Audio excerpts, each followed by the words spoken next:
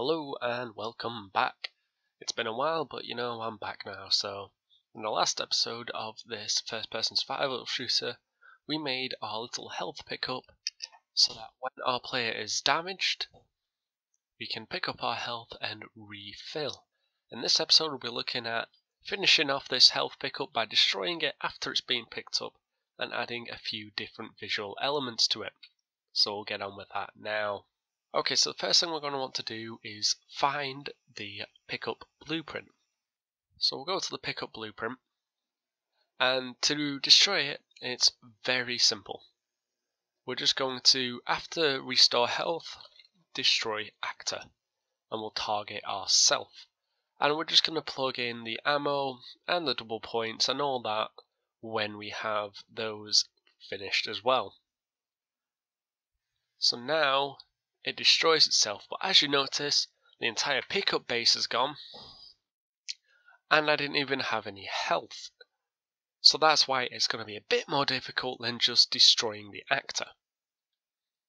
Okay, so on our setup, as you can see, we set our static mesh to whatever this pickup was going to be. And the reason we did that was so that after we pick up our health and all that, we can despawn the pickup floating above the base to look like it's deactivated.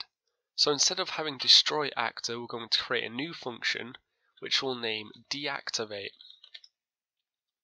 And what deactivate is going to do is it's going to get the pickup and set the static mesh of that pickup to nothing. So it's just going to say select asset, and if nothing's selected, it will select nothing. So I've got none.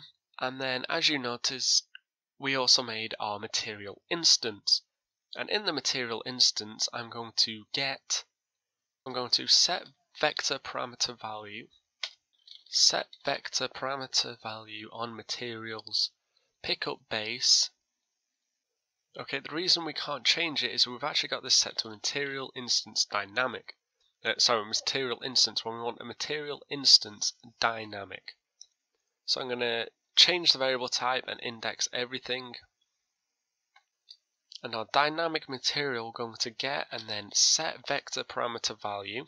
So we need to find the pickup base material, and we need to find this emission color. So we'll see the name is called emit color. So we'll change this parameter name to emit color. You could also use it as a local variable, but I'm not going to. And I'm going to change this to a red. Make sure it's actually red, compile, go into my event graph and tell it to deactivate on pickup. Pick up the health, and now you'll see our base has gone red and the material, the health, has disappeared. So now it looks like the base is deactivated after the pickup has been used, which is exactly what we want. Now we need to make it so that we can only pick up the health if the health needs to be picked up. In pickup, we're going to go to our restore health function, and we're going to check if our player needs to pick up health. And we're actually going to want to return a boolean which we'll call picked up. So we're going to get a branch and we're going to call get player health from our player library. And we're going to check if this integer, player health, is less than the max health integer. And if that's true, we will restore player health. And we'll get a local variable, be used, we'll call it. And we'll have to set this as needed. So if it's true, we'll set this to true and restore our player health. Otherwise, we will set it to false and just return to our output node. And then we will get our used variable and return that. Now in our event graph, we're going to have to recall restore health, and we're going to get a branch. And we will go back to restore player health, and instead of using this be used, we'll create another variable called be picked or be used again, and we will set this. This way we don't need an output, and we can call restore health, and on our branch it will check if this was picked up, in which case we will deactivate our pickup. So now when I run over this at full health, we can't pick up our health, destroy the enemy, and now we can pick it up and it's deactivated. And that works very well. So the next thing we need to do is be able to reactivate it. So we're going to create another function which we'll name activate rather than deactivate. And I'm just going to copy the code I've got in this and bring it back here. And I'm going to set our static mesh to this static mesh here.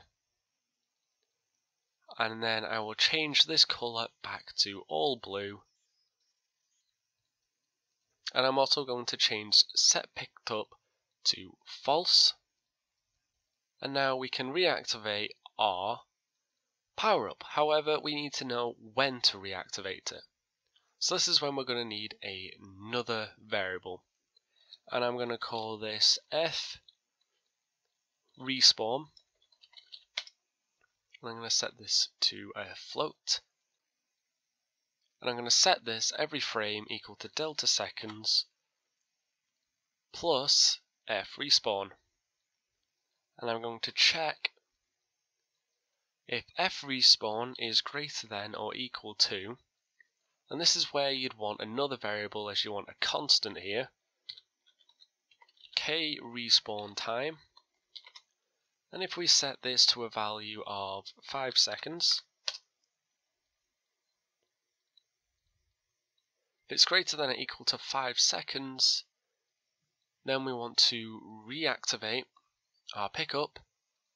And so in here we want to set f respawn back to 0.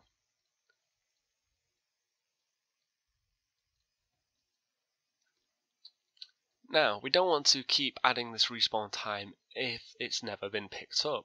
So before all this, we want to get a branch statement that says if it's been picked up, then we will do the respawn, otherwise just ignore it. So we're going to check this out first. So I'm going to get damaged by my enemy. And now I will pick up my health and we'll wait 5 seconds. And now our health is back up, and as you'll see our base is blue again. And we could pick up the power up if needed. So I'm going to clear up that function by add respawn time, which will need an input of delta seconds as a float, which in event graph will take all this we just made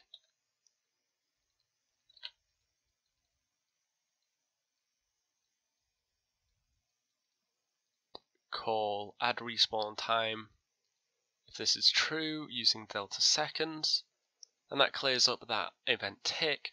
And we're also going to add some rotation. So I'm going to actually do one more function for this, add rotation. So I can add a local variable, k rotation, and to make it rotate every 2 seconds, I'll need it to rotate 180 degrees a second. We'll add relative rotation, so we'll split this struct pin so we just get these float values. And what we need to do is we need to rotate this every frame. So we need an input of delta seconds again, because we need to multiply the time since the last frame by the amount we want to rotate in a second. So this would now, and it's a Z we want to rotate, so it turns. Now we'll just bring in our add rotation using delta seconds as our new parameter there. Don't know why it's called new parameter. I need to compile it. So I didn't compile it then, meaning it didn't fully create this function properly. And now when we play, you'll see our health can rotate round. I can get damaged by my enemy, I'll pick up my health, and the base is deactivated, and we can no longer pick up health, and I'll show you that. Oh, well, I can pick up my health again, get damaged, and now I can't pick up health, except I could. And the reason I could is because we didn't check if this is active. So, to simply do this, before we even check what our actor is, before we even care, we're going to want a final branch statement, which checks if we can actually pick it up. So, we're going to get a not statement. And we're using a not statement because you always want your statement to be for when it's true. So we're saying if it's not picked, so we could call this be picked up. So this is true when this is not true, then we want to pick everything up. Otherwise, we can't pick up our health. So we'll take our health now, get damaged by the enemy, and now we can't pick up any more health until it respawns, when we can pick up health again. And we would only be able to pick it up again when it respawns, but as we're at full health, we no longer can. So that is how we finish off our pickup for our health.